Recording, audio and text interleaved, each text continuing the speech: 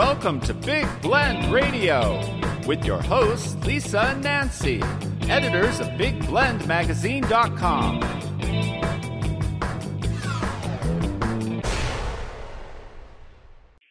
Welcome to Big Blend Radio's Toast to the Art Show with Nancy and Lisa, the crazy mother-daughter travel team and publishers of Big Blend magazines. We're excited to have Victoria Chick back on the show today. Victoria is based in Silver City, New Mexico, a beautiful art community and destination. She is a contemporary figurative artist and early 19th, 20th century print collector. Sometimes she allows you to buy the prints. Sometimes not. It all depends. I encourage you to go to her website, victoriachick.com, to view her work, her print collection, and also to read her articles on different artists and just different art topics. She joins us here on Big Blend Radio every month, and her articles are featured in Big Blend Radio and TV magazine and in Parks and Travel magazine. And today she's going to talk about the American Impressionist Childe Hassam. I'm going to get it right. So it's Childe Hassam.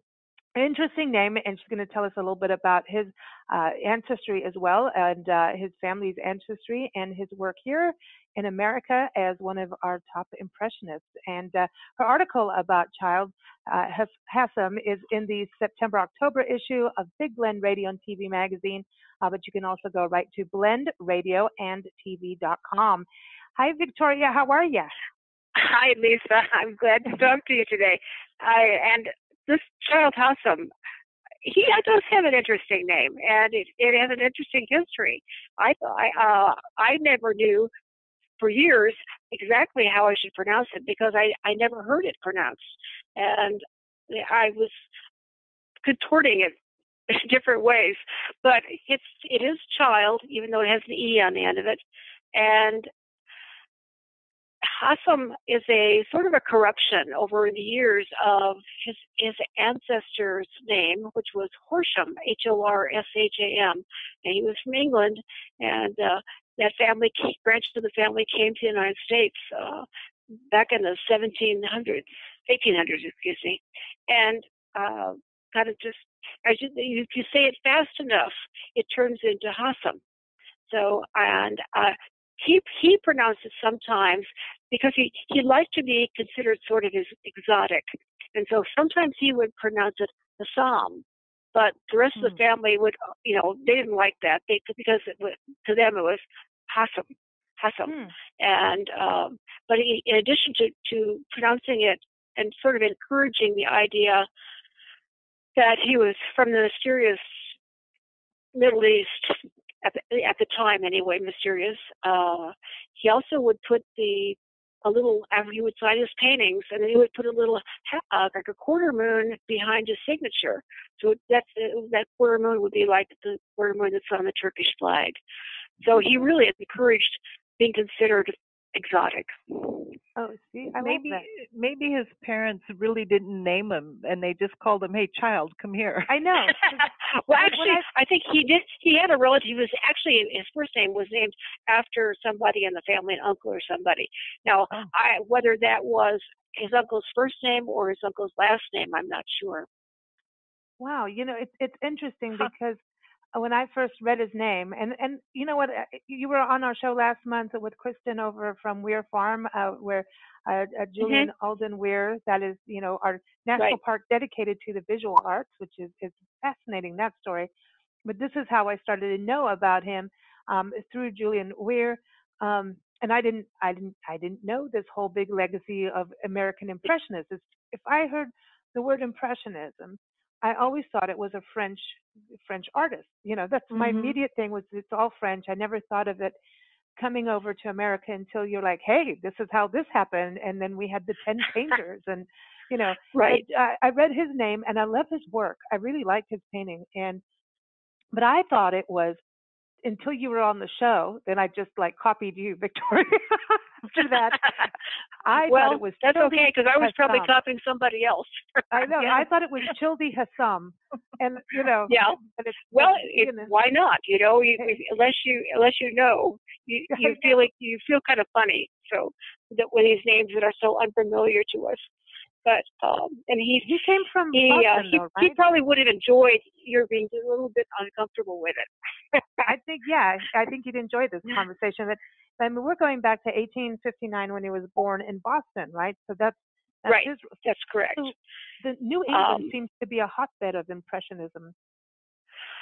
Well, at the time, there weren't a lot of painters anywhere else in the United States except right on the East Coast, and there are few on the very far West Coast, especially the Pacific Northwest. There were some people painting there at the time, but it was he had parents that encouraged him to a degree when he was in grade school and a junior high school level. He was going to a nice private school, and he was taking art lessons as part of that and music lessons. But his father lost his business when Childe Hassam was just about 17. His business burned to the ground. I guess in Boston. Wow. Boston had a fire in their downtown commercial area, like the Chicago fire. It destroyed everything. So they went from being fairly well off to being not so well off, and so Childe Hassam quit school because he wanted to help support his family, his parents, and he had an uncle at the time, which I didn't have this in my article, but I thought it was interesting. His uncle was still pretty well off and offered to send him to Harvard, even though he had come out of school. He could kind of quiz into Harvard because if you knew enough stuff and could afford it. So, but he turned him down. He decided he wanted to be on his own. He wanted to make his own way. So that's what he did. His father got him a job at a publisher, which I think that publisher is still in existence, Brown Little Publishing Company, or Little Brown, and he put him in the accounting department. Well, this did not work out. There's some creative accounting coming up. His career as an accountant only lasted 3 weeks.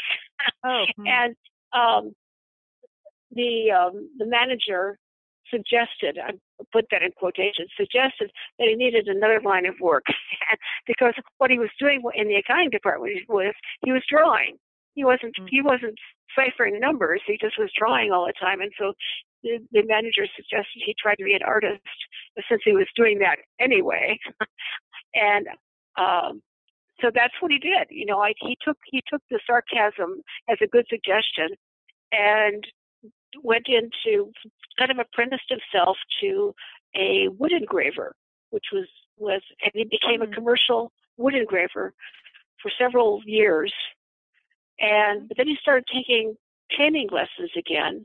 He went to the Lowell Institute. He went to the Boston Art Club, and his favorite medium was watercolor. But he also did oil painting, and it didn't take him maybe like 4 or 5 years before he was having major exhibitions in Boston, and particularly his watercolors.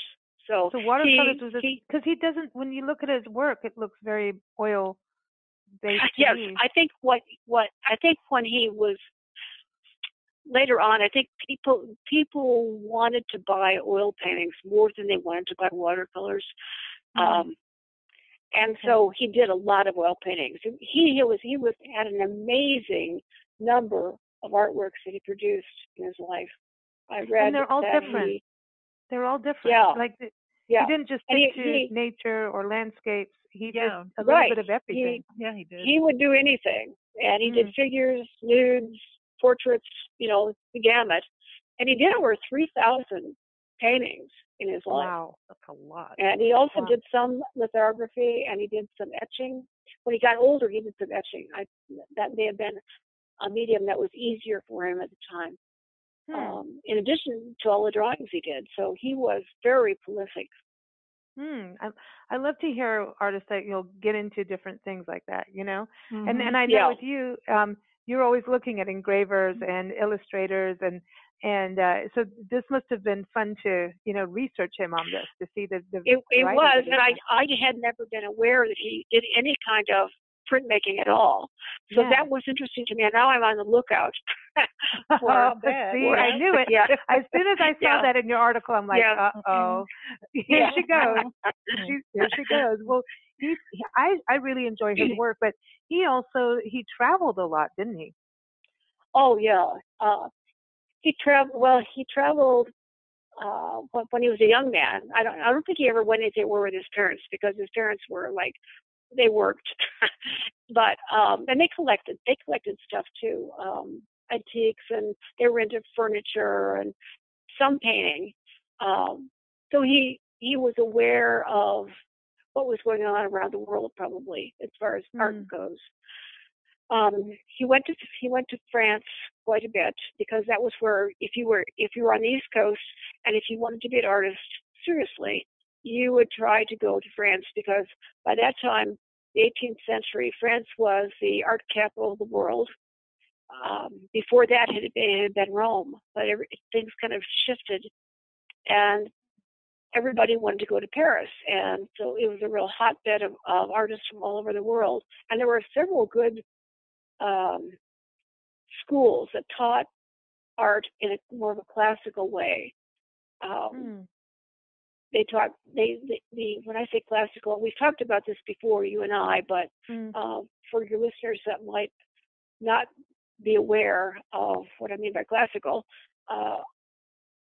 work in the 17th and 18th century mirrored the painting style of the old masters, Italian masters.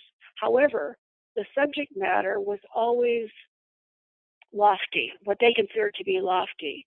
So it was very, very precise, very hard-edged, very well-defined, but the subject matter was like Greek mythology subjects, or Roman mythology, or it might be some terrible war where there would be an allegorical figure, like holding a flag, or some subject that was removed in time from when it was actually being painted, and that was considered good art. That's in capital letters.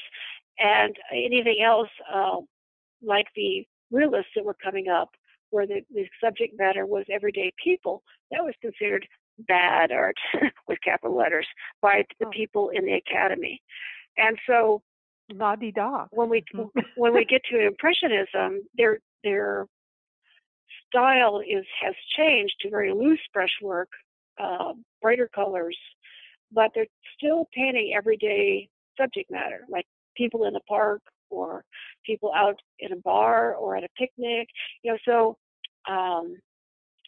the subject matter was the big change, I think, and it took a while for people to accept the subject matter, because they wanted things that were considered beautiful by the experts, and the experts didn't like Impressionism initially. It's still funny, because the music industry goes through this, and I think if you're a creative, you want to do what you want to do, and also sometimes it's hard for, I think, even no matter if as being a creative individual, that it's sometimes you still get into a comfort zone in art, and sometimes you have to go against the grain, even if you don't like it. Well, that's true. Because half of the Impressionists, I know, like we were talking about this before with Julian Alden Weir, he didn't like Impressionism, and then next you know, he's like the American master of it. It's so funny. That's true. It's true. It's very, very interesting how the artistic taste changed among artists, among a lot of artists. Not all of them, of course, but he was one who finally decided that was what he wanted to do. And Childe Hassam, although he was attending this academy that dealt in teaching him how to do classical art, he was aware of all the Impressionist artists that were out there, not at his school, but what they were doing. So he was really attracted to that. It didn't take him very long at all to switch his painting style. and to really adopt it. And he never gave it up. I mean, his whole life, even though as other styles came in, other movements came in, he stuck to Impressionism because that, just satisfied him so well. It must be more fun. I mean, I'm sure. It's way more fun to swirly brush around than having to be so hard edged and refined, and everything has to look exactly the way it is, exactly the way you're. I mean, I have to laugh. One of his paintings is called the Victorian chair. I mean, there is a woman sitting in it, but it's really about the chair. Yeah, right. It's not a whole chair. It's just the corner of the chair. Yeah. It's kind of like it's the movement and the architecture of it, the craftsmanship of it. But what I also thought was interesting is in your article too, you were talking about there's, and it's kind of interesting because Ted DeGrazie's kind of got that too, where you don't have to fill the whole piece of canvas, or like you have paint, but you don't have to. It could be loose. It could be, you know what I mean? That there's raw canvas. Right. That's me. And he painted very, very quickly. That was one of the things he was considered by a lot of the artists and a lot of the critics after Impressionism got really well established in America. He was considered probably the most radical of the Impressionists because he painted so quickly, and his brush would just sort of dance across the canvas, and he would do many, many, many strokes. Sometimes almost a dry brush technique where he would you could see a stroke down barely, and there would be a lot of the raw canvas that would show through the paint film, and he liked that. I think he thought it contributed to the freshness of Impressionism and the airiness of especially a lot of his outdoor subjects. And so that you had the 10. I keep wanting to call them the top 10, but that's not true at all. It's the 10 painters. So it's like it's interesting how here it comes. We're going to have this group, and then there was the New York Watercolor Club and the Society of American Artists, and here we go, all the different organizations and clubs. But what happened? I mean, did they all just have a fight or something? Like, what happened to the 10 painters? Did they say that's it?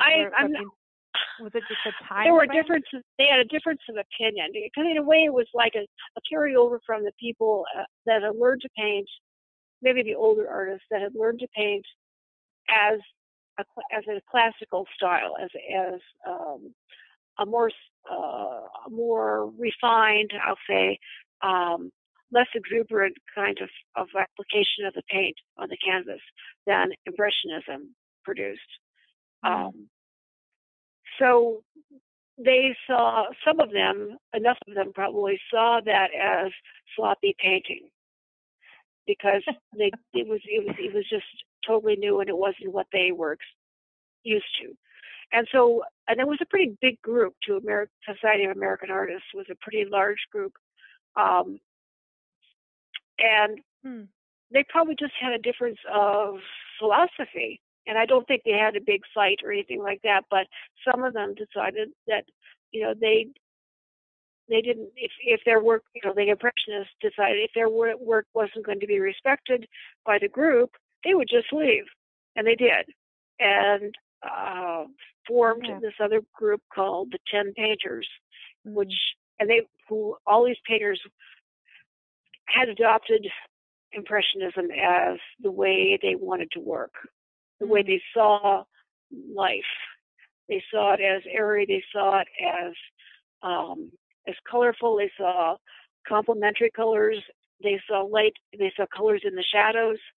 They broke up the paint on the canvas. They didn't blend it on their palette before they applied it to the canvas. They didn't mix it completely. So there were just a lot of differences in the way they worked than the older style, and I mean, there's nothing wrong with the older style. I don't want to sound like I'm putting it down. But it reflected a certain period in time and like a certain when Dylan outlook went electric. that they didn't share the outlook. Yeah, it's Elvis Presley. It's Elvis Presley of the art world. Yeah.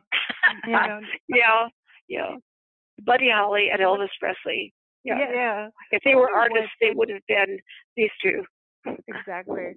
I wonder what they would have thought of abstract paintings, because they didn't like it. No, see, they were just as rigid in their own way as the classical artists, because they had adopted Impressionism, and when Impressionism per se started to fade, sort of around 1900, it was being supplanted more by Expressionism, and then you had Van Gogh, for instance, and Gauguin that were painting, and so to the Impressionists, that stuff was junk, and they didn't want to be associated with it. It's very interesting. I think people are people, and they learn a way, and by George, they're comfortable with it, and they don't want anybody to rock the boat. So, but they rock the boat first. See, that's what's so. I mean, so everybody takes turns of rocking the boat. That's the only thing that's life. That's change. Yeah. I never wanted to paint abstract, but in one of my classes, I was forced to paint an abstract, and no matter how hard I tried, the professor was like, "Well, that's not abstract. I can tell exactly what it is." So everyone's different. Yeah, what they want to do. It was like, it's the abstract thing wasn't something I was comfortable even thinking about. And we're all wired a little differently. So some of us, exactly. That's why we're the blend. Viva Variety, everybody. Right. There used to be a TV show called Viva Variety, and it was almost like a vaudeville kind of show. It was on Comedy Central. I mean, this is like when we first got back here. This got to be at least 20 years ago, I think. And this guy would get up on stage. It was like the Gong Show in a weird way, and he'd go Viva Variety. And that was it. I was like, okay, there it is. That's what I want to do. Right. Variety is the spice of life. One thing I wanted to touch on with him too, Hassam, Childe Hassam, I'm getting his name right, is what he was doing in regards to in World War I, and he was using his paintings, to encourage the people to buy war bonds. Yes. Yeah. He did this wonderful series of paintings, 28 or 29 of them, I think. They're paintings of flags flying. What they used to do in New York when there would be some major event, in this time it was World War I, and they were trying to raise war bonds, and they would have parades through the streets on Fifth Avenue, and they would hang these flags from high above on the buildings at the time. They were large flags, and there would be, dozens and dozens of American flags and other kinds of flags. And so he did these. The ones I like the best are seen like if the artist was on an upper floor too. So he's fairly close to the flags, and the street is far down on the picture plane. So you're kind of looking at a parade through the flags as the flags are flying, and they are painted very loosely. So the colors in them are almost kaleidoscopic to me, and you really get the sense that the wind is flipping these flags, moving the colors around, because the brushwork is so free and loose. But he did those to raise money for war bonds, to encourage people to buy war bonds. They weren't buying the paintings. The money went for the paintings wasn't going for that. It was just kind of to increase the patriotic feeling of the people that saw them. And his desire was that after the war was over, all those flags should be shown always together.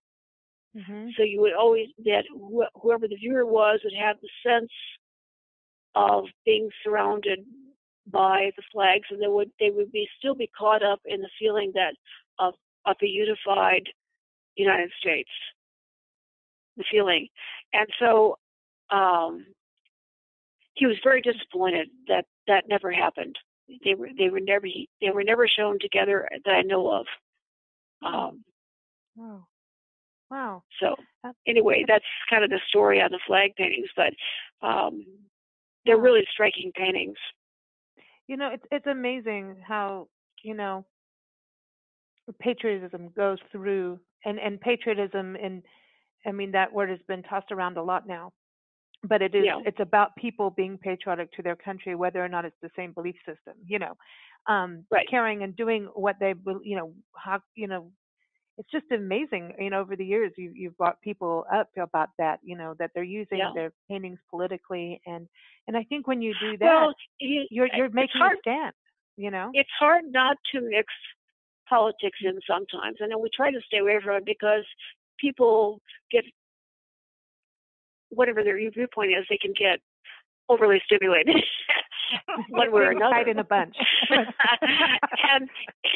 But when he was painting these, I mean, it was 1916 to 1918 when this was going on, and I think, then when the war was over, also had a big parade down Fifth Avenue for when all the soldiers came home. So, but there was a feeling of the country, even though we were a country of immigrants to a large extent, there was a common feeling about being American and wanting to pull together. So, I think that patriotism meant something different than, wasn't as fragmented. It was way more of a common feeling than it is right now. Yeah, I think it's apparent, and that's how our history is in paintings, and in music. It's like I want to start looking at paintings in different eras, and take the music of that era and kind of put them together. Yeah. And see if they're the matching. You know what I mean?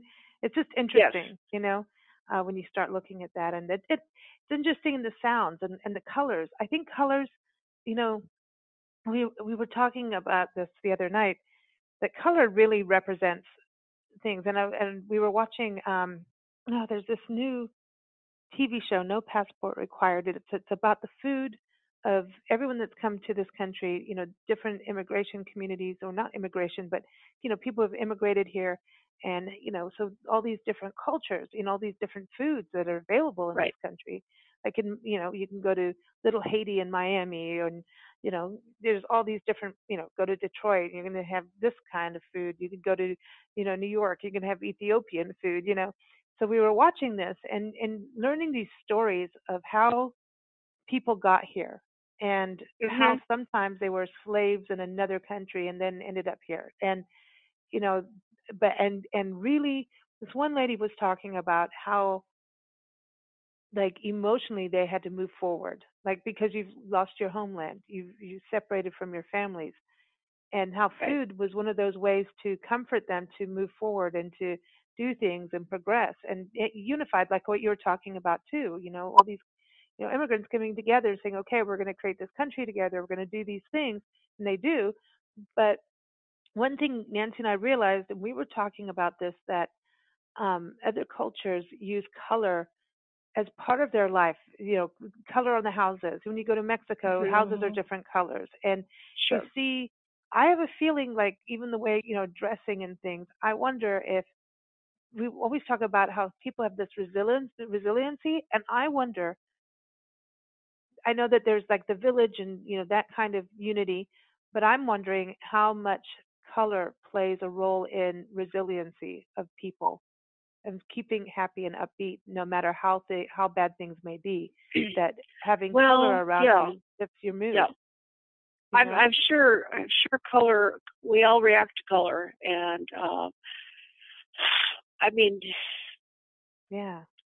different cultures. Just certain colors mean different things in different cultures.